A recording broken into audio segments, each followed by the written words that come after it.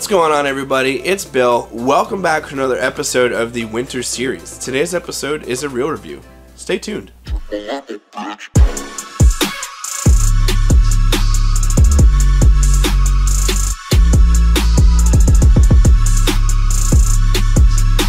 As I mentioned before the intro, today's episode is a reel review, and the reel we're going to be reviewing is the Daiwa Fuego CT. This is my workhorse reel. This is the reel that I have paired with my 7'3" MagHeavy rod. It's spooled with 65-pound braid. There's also a 20-pound fluorocarbon leader on here right now, which I do remove and then replace depending on where I'm fishing, what I'm fishing, and how I'm fishing it.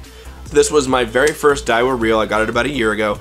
And I'm basically going to go over its basic features. I'm going to leave the Daiwa product page linked down below.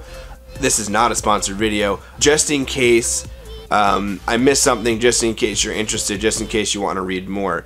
Basically, for I believe it retails between $80 and $100. For an $80 reel, it's absolutely phenomenal.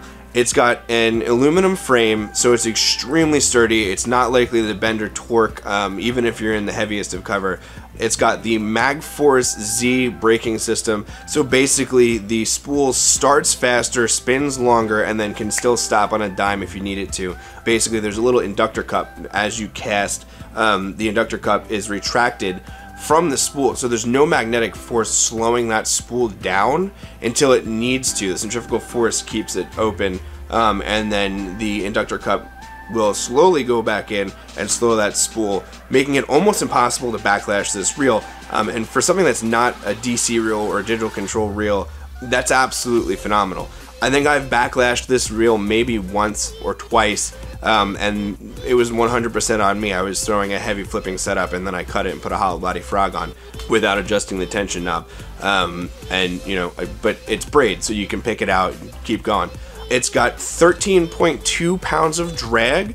It's got the UTD, the Ultimate Tournament Carbon Drag System, so basically they're oversized carbon washers inside the drag system. So you can cinch this baby down and you can get into the heavy cover.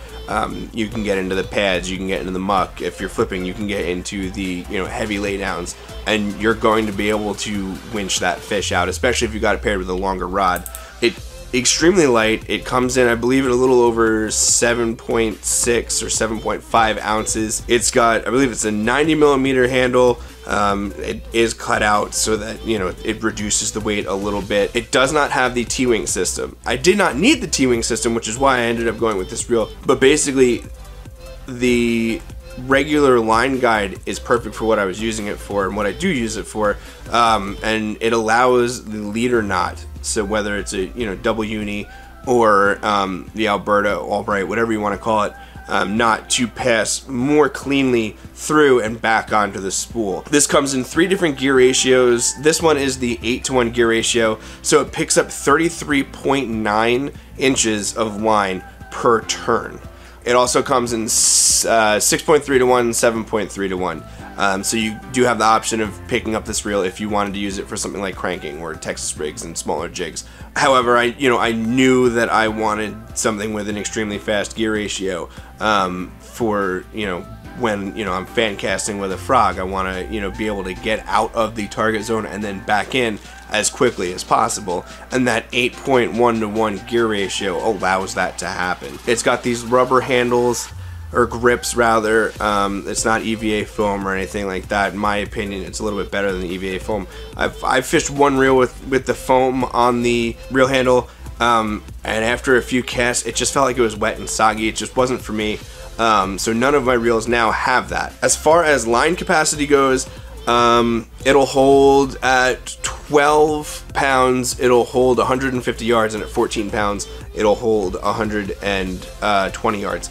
So I'm not sure what that equates to as far as braid goes. I know it holds a decent amount. I can get out there and I can bomb something, like a whopper plopper, and still have more than half of my line left on the spool. Leslie, I mean, it's got, infinite anti-reverse. It's not going anywhere. Most bait casters these days have that. Overall, for an $80 reel to have all of these features, it's just phenomenal. There are other reels on the market for this price point, or a little bit higher than this, like a Shimano Caius, or maybe a couple Luz reels, you know, that don't. They've got graphite frames. They've got, you know, lower drag rate, you know, drag poundage. They've, you know, some of them don't even come in an 8:1 gear ratio. But the Daiwa Fuego does. And basically what that all factors out to is this. There it goes.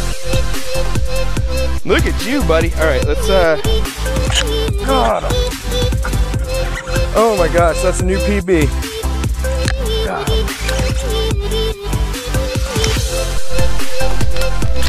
There it goes. 4.15.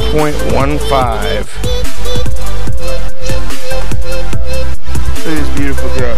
Now, this is not a sponsored video. I have no affiliation with Daiwa whatsoever. I just believe in their reels.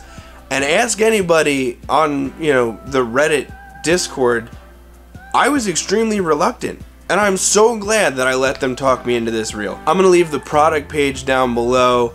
If you've got any questions, feel free to reach out. I'll answer them the best I can. However, I am no expert. Thank you so much for watching. If you like what you see, go ahead, hit that subscribe button, leave a thumbs up down below, follow me over on Instagram, and I'll catch you guys on the next Winter Series episode.